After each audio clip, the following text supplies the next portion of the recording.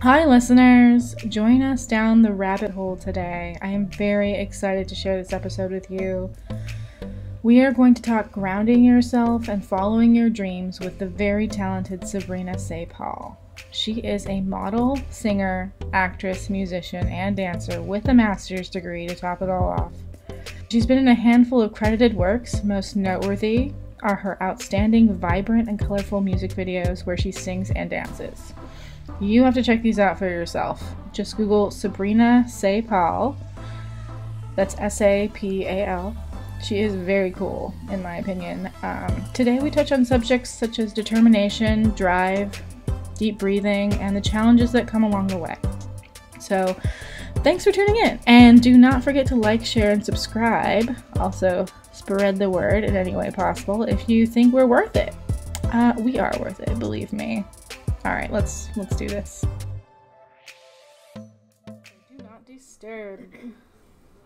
And we're on. Welcome to Pop Therapy Pod. This is Venetia. You can call me Ven for short. And I'm Sabrina Sapal. Thank you for having me, Ven. Thank you so much for being here. It's so nice we've worked together before. Yes, we have. On a small project of mine. It's kind of under wraps right now. So, top secret.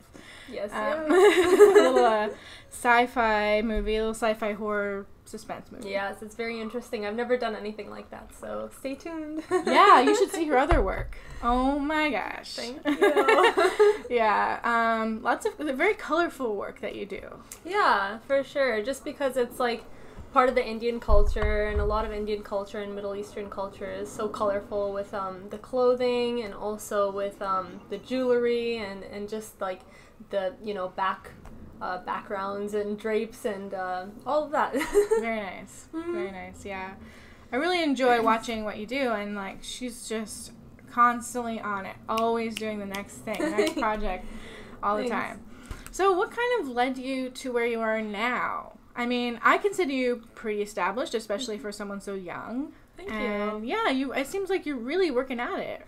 Yeah, I mean, this is my passion, and I did study for a while, which was kind of like my dad's wish that, you should be more academically inclined and then afterwards pursue your passion. But now, I pretty much told my dad that here's my degrees and now let me do what I want to do, which is my passion. And now, like, there's no stopping, basically. Cool. And I'm just going on and on and on, and whatever projects I'm getting, I'm pretty much just, taking them up. Yeah, that's, I was given the advice once that you should always work with what's right in front of you. Yeah. That will lead to the next thing. Exactly. And instead of being, I guess rejecting too much, because you kind of never really know, and you kind of have to be your own judge at the same time. Yeah. Obviously there are certain things you have to say no to, I'm sure. Yeah, for sure. I mean, you never know what a project can lead you to, like the next thing. Sometimes you can meet some people there who have like other connections and, just mingling around with other artists as well, and you can learn a lot from them. Sometimes they give you really great advice, and you can, kind of move forward like that. I'm really open-minded, and I love all the genres that I'm offered. Cool. Yeah. Yeah, it seems like it. I think if you're open-minded, then it seems like you're just going to keep attracting more positivity because you're open. You're not like shutting down. Things have to be a certain way. And you don't seem like a very difficult person to work with, at least not with me. Yeah. Oh, thank you for that. I try to just be kind of flexible, and if I'm acting or if I'm singing, I try to be malleable. Sometimes I'm offered genres that I'm not really not necessarily not comfortable with, but it's something that I'm not familiar with. But I like to be out of my comfort zone just so that I learn more about, those specific genres. Like, for example, the short film that we're working on, it's horror, and I've never done anything really horror based before, so that's really interesting for me. Like, it excites me, honestly, to be doing new stuff. Cool. I'm glad to hear that. Yeah. So was there anything like risky you had to do, or any risks you took to get noticed? I don't know about risks, but I think like every day is a risk if you think about it like really deep. if you go on set, like, you risk, like, your ego in a way. Excuse me. You also risk, like, just being out of your comfort zone. Sometimes when you're on set, you're asked to do things that you might not be comfortable with. Like, okay, now you have to, you know, walk in these heels across this thing and say this and all that. And sometimes, depending on, like, the director that you're working with, there's so many different types of personalities. So that, in a way, is a risk, but it's a good risk because it kind of keeps your ego in check. It's kind of like, okay, like, this is real work, and I shouldn't be worrying about all these little minuscule things. But as far as, like, big risks, I couldn't think of any on the top of my head. I try to think positively, like, everything's, you know, gonna lead to something good. It's kind of like the law of attraction in a way. Right. I totally believe in that. Yeah. So very good. Yeah. I think that if you are following your dreams, that you know, there are things that are unexpected that will come up. However, it seems like you really got a handle on your education first. Yeah. Which is something to be really proud of. Thank you. I appreciate it. I did it the opposite way. I quit school to go do stand-up comedy for 3 years. But that's cool, though. It was a good experience for me. I enjoyed the experience. However, now I'm going back to school. And so, yeah. And I'm still working on my projects. I mean, I never gave up, like, working on towards my dreams. I just, I kind of learned the hard way, I'd say. Yeah. People were not happy with me not going to school, so, I can totally understand that, because sometimes you get, like, pressure from your parents, like, you know, school first, and then, everything else comes afterwards, or it doesn't matter. I feel like everybody kind of has their own path. Whether you do your schooling first, or you do, like, your creative work first, everybody just has their own journey, and I think that's something that you need to respect, regardless of what you do first. I personally wish that I had majored in music. I feel like it would have helped me a lot more in what I'm doing, like, full-time now, but I'm glad that I have the resources, like a vocal coach and you know, singing teacher and dance instructors and all that, like, to my like, I have them at, like, the tip of my fingers. Like, I can definitely utilize that. So that's great, to know that it's never too late to learn something new. And you a new craft. Yeah, you look like you're, I don't know, 19. Thank you. Oh, wow. Thank you. I'd not be able to tell, really, honestly. Thank you. I appreciate it. So what matters, what drives you? Like, what matters the most to you as far as, like, going for what you really want? Yeah, so, like, my main focus is music, but with my music, when I make music videos, I like to be featured in them, like, as an actress or a model, if you will, or, you know, just doing projects, with acting. It could be short films, feature films, or, even modeling. These are some things that I just love. It's just, creativity is something that drives me. Just the simple, you know, concept of creativity. Nothing else drives me. It's just, I love this so much that I'm willing to just keep on learning, and that drives me alone. Like, there's nothing really, you know, to think really difficultly about. It's just creativity. Yeah. So you have the modeling, you have the acting, and the singing, and the dancing. Yeah, a little bit. Jeez, you're a quadruple threat. Thanks. Yeah, I'm still working on everything, working on my dancing. I'd love to know, like, different forms of dance, so sure. Yeah, but, like, but thank you. Yeah, I appreciate that. Of course. I mean, geez, like, gotta hit on, like, the fact that you really are, no, you're, you also have the education behind you, too. Oh, yeah, I guess so. We won't get into that, though. Yeah, that's fine. That's a boring part. Well, we can skip that. People, I don't know. Yeah, I guess so. So I want to talk about your side projects that you do. I know you do these, like, productions where you go and you're the actress or you're the dancer. Yeah. But what do you do on the side, kind of like that? What's the main focus on what's the on the side, basically? Yeah, sure. Well, I love doing modeling on the side. Like I do some shoots sometimes. It could be like catalog shoots, magazine shoots, also like fashion shoots or for boutiques. Yeah, right. so if they tell me, okay, wear our clothes and just model it for like a catalog or for a magazine or something like that. I also did like some ramp walking, which was really fun. But you really gotta watch, like in those high heels. Just don't fall. Just don't fall. That's what you're thinking in your head all the time. I can picture that. I can picture it for sure. So, but yeah, that's kind of like the side stuff that I do is modeling. I love acting, but I think singing is something, or music in general is something that I'm really, really passionate about. Like I would say that's the main focus. I play like a bunch of instruments as well.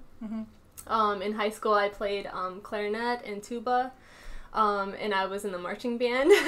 So playing tuba and marching, I kind of wanted to prove a point that like girls can play tuba too, and we can march, you know, and yeah, and I love clarinet, and I also play like a variety of Indian instruments, like mostly percussion. Wow.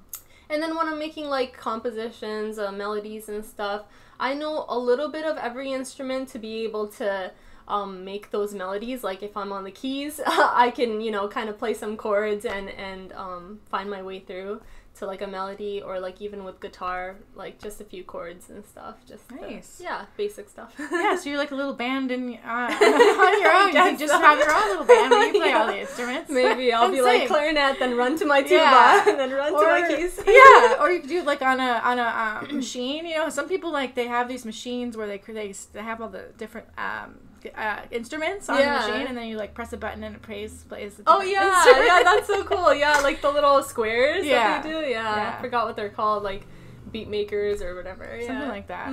Yeah.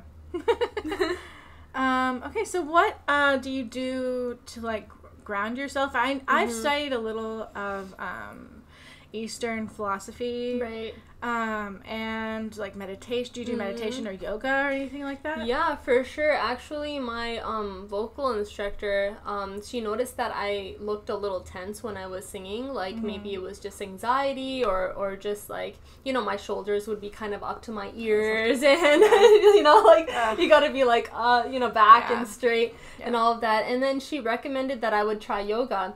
And it's so funny because like me coming from an Indian culture, being introduced to yoga by a non-Indian, it's kind of like, you know, it's funny.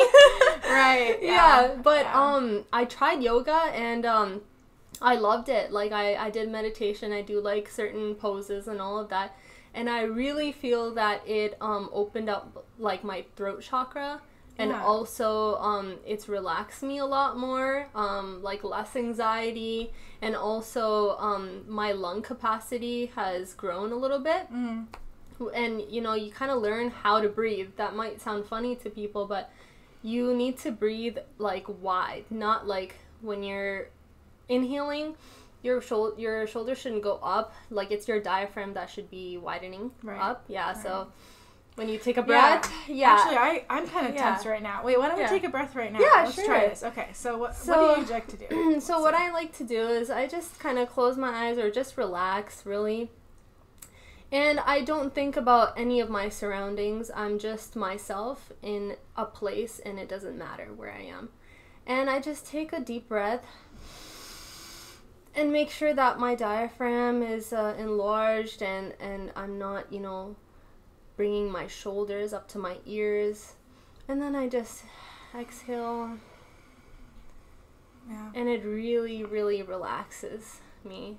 And it doesn't matter if I'm in a tense situation. This always seems to help a lot. Yeah. So this is something that I kind of do on my own time. I do meditate when I can, almost every day, I would say. And then I'm kind of like learning about crystals, like healing crystals. I'm actually wearing one right now, and it's a sodalite. Oh. Yeah, and it has great benefits. It opens up the throat chakra. Yeah, so this is something that kind of helps me with singing. I just started wearing it, I think, just a couple of months ago. Very cool. I just started researching more things about crystals, basically. Nice. Yeah. Very nice. I do a bit of crystal healing myself. Like, amethyst is for purity. Yeah. And I think that's my main one that I use. It's so pretty, too. Purple? Yeah. The purple. The light purple. Yeah. I like moonstone. That always makes me feel good. Nice. To, like, clarity. And, yeah, get some clarity. I wear the ruby for my birthstone. Oh, that's beautiful. Yeah, my legal birthstone. Mm-hmm. So. Legal birthstone. We won't get into that. Okay. I don't want to confuse anybody. Okay. I'm like, what is that? No, Okay. I actually, I don't want to get into it.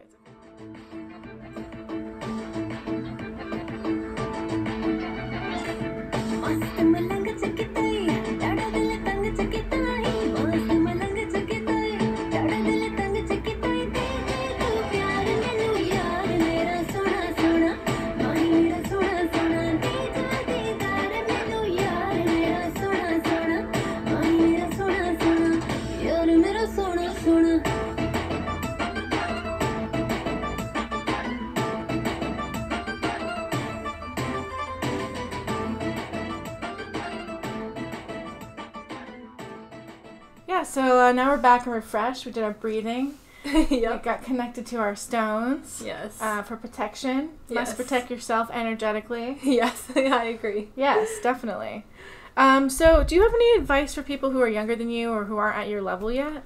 Yeah, for sure. Like, if I were to give, like, a younger version of myself, like, any kind of advice, I would just say that don't be so shy and don't be so, so don't be so shy, because the only thing you're gonna get from that is regret.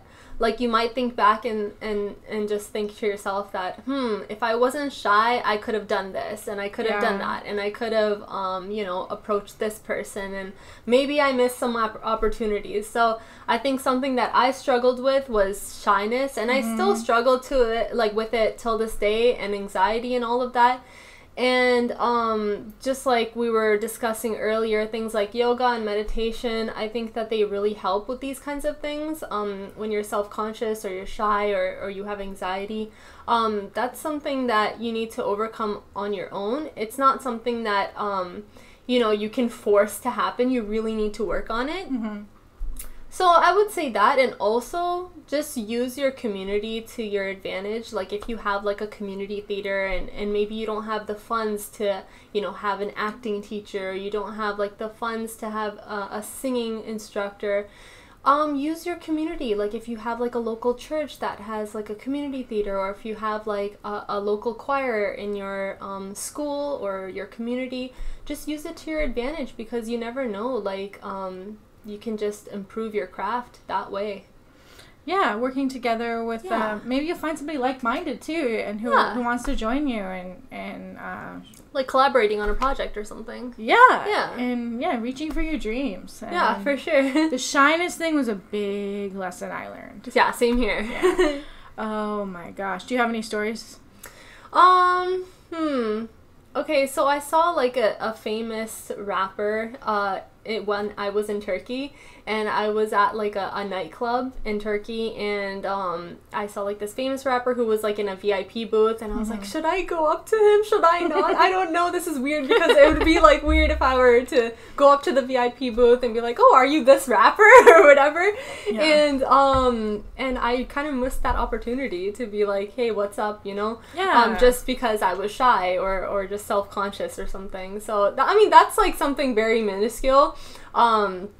It doesn't really have to do much about like my career or my goals or anything, but I get excited when I see anybody who's renowned and they're a famous musician or singer or something like that. So that's one example I can think like at the top of my head. And also I took like this indigenous dance course in university, and it kind of you would have to kind of act like an animal, literally, and dance like that specific animal. Mm-hmm. And I just remember at the beginning of the course, I was just so self-conscious. And there were other students who were also self-conscious. Like, how are you supposed to, like, be on all fours and kind of act like a cow or like a cat or something like that? It's kind of, like, silly. But then I saw some people in the class who were totally just, what's the word? just not self-conscious and so open, and they didn't care about their surroundings or who was staring at them or how dumb they looked. And they were just like acting like that animal, and it was so inspiring to see, because I was like, wow, they're really in their element right now, even though they look silly, you can say. But that course kind of made me grow in a way, because by the end of the course I was acting like, you know, that specific animal that I was assigned, you know, for a specific role. But that's just one example I can think of. Yeah. I mean, coming out of your shell, sometimes it takes years. It does, you know, and the sooner the better that you learn to just accept yourself for who you are right now. You're not going to be anybody else in the moment. Yeah. You can grow and make changes. And that really, most people, I think, are focused on themselves. Either that or they're focused on what's wrong with other people. Yeah. Hopefully, ideally, you'd want to be, okay, I am focused on myself, and I see what's good in other people, and I take that in. And I, being so shy growing up here, I used to live in Arizona. Oh, okay. In the desert. Wow. Yeah, for 11 years. So then we moved here, and I did not want to be friends with anybody when I first moved here. And then I retreated into my shell, and I started judging people enormously. Yeah. It was more of like a defense mechanism, like, oh, well, before they can not be friends with me, I'm just I'm going to reject them first. Yeah, defense. It's defense. Yeah, it is. Then I still wanted to do my performing. However, the two kind of conflicted, because I didn't want to be social, and I wasn't as social as I could have been. Yeah. And so who wants to hang out with somebody who's just a recluse, you know? For sure. If you're doing that, then maybe it's, you know, how can you perform, and then when people, like, when you're off stage, you're, like, just sitting there in your own little shell. Yeah, know? For sure. And then I did the comedy, and I had so much trouble. I was so embarrassed. Like, the entire time. I was really young, though. Yeah, for sure. It's totally understandable. Super young. Yeah. And just kind of naive, but I'm happy where I learned. I hope that the younger people today can learn faster. I agree. I mean, that would be like my biggest advice, is just be confident. And even if you think that you don't look good, or you think that you look kind of silly, just let yourself look silly, because people are gonna maybe think about you looking silly for that moment, which will probably be like a few seconds, and then afterwards they're gonna forget about it. Right. And they might even kind of look up to you in a way, even though they might not admit it openly, but they might look up to you and be like, wow, that person really has confidence. Yes. And it's not a common thing, so you might as well just risk it. I guess there are more recluses out there. You gotta crack that nut. Yeah, crack that nut, exactly. Or crack that shell. Yeah, I don't know. For sure. You know, crack shells. Well, yes, you do. You make eggs. Yeah, exactly. You crack shells, you make eggs. Yep. Okay. Anyway, so where can we find you online? Yeah, so I'm on pretty much all the social media platforms. I'm on Instagram, so you can type in Sabrina K Sapal, so that's Sabrina K Sapal. And also I'm on Facebook with the same username, SoundCloud. What else is there? I think those are the main social media platforms. Cool. Yeah. Very nice. Yeah. Yeah, so look her up. Book her. Thanks. They will. All right, thanks for having me, Ben. Thanks so much for being here. This has been an absolute joy, and I guess we're signing off. Yes. Pop Therapy Pod. See you next time. See ya. Bye. Hey, all you pop stars out there. So that's our show. We hope you had a ball. We did. The show was brought to you by HGA Casting, so check them out on social media. That's Hollywood Talent Associates. And do not forget to check out Sabrina online and book her, please. Definitely. Also, like, share, and subscribe. And breathe. Please breathe. It's the right thing to do. Thanks, folks. We'll see you on the other side. Therapy. See, we ain't sipping on the act, man. Look at the ice, they looking quick, just like the Flash, man. Oh, me in the trash.